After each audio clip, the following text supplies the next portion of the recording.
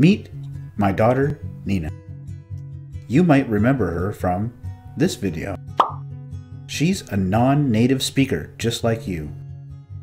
She's decided to allow us to share her experience of attending a Canadian prom.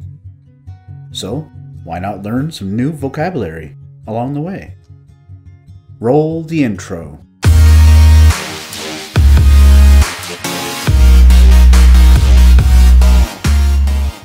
Hey guys, my name is Sean and welcome back to Free 99 English.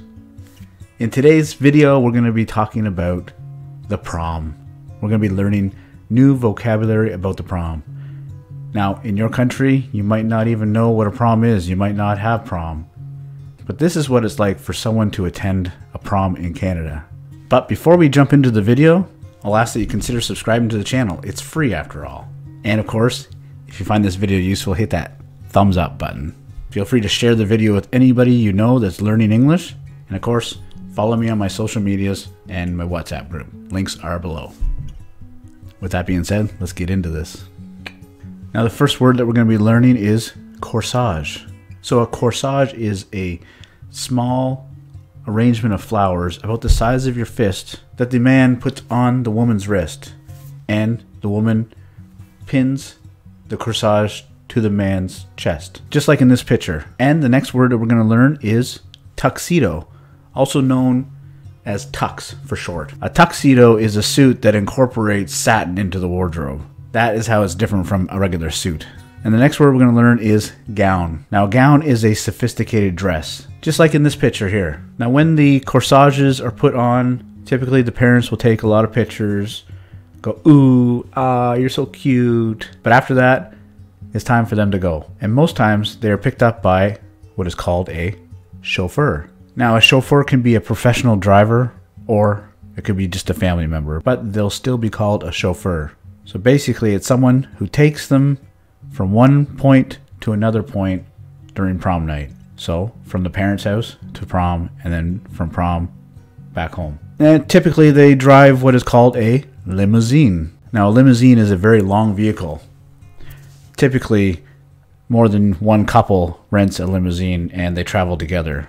But in some cases, people just use their fancy cars, just like in this picture here. Now, if you don't have a date and you still want to go to prom, you're what is known as a stag for a boy, or for a girl, stagette. And like I said, it's when you attend the prom by yourself with no date. And increasing in popularity is the promposal. A promposal is when one person asks the other person to the prom in a special way. They usually make a big show of it. They can be quite extravagant. When I was going to high school, it was not like that at all. It was just a simple, do you want to go to the prom with me? So you've left the parents' house, you're on the way to the prom. You get to the prom, and of course, it's a big day for you, so your parents probably followed you to get more pictures. So before you go into the prom, you do what is called the Grand March. Now, the Grand March is just a brief ceremony held prior to the prom that gives the students the opportunity to show off their outfits, just like in this video that's playing behind me. So the Grand March is done. Time to go into the prom. This is where most parents leave, but putting a bunch of teenagers in a room alone is not a good idea.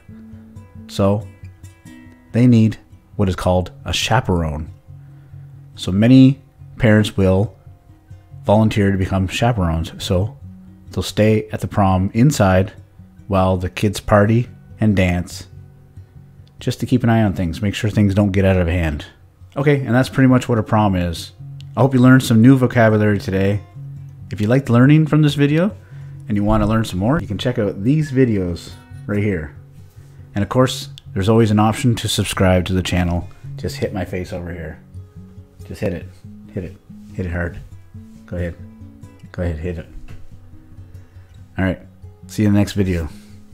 Bye. Corsage.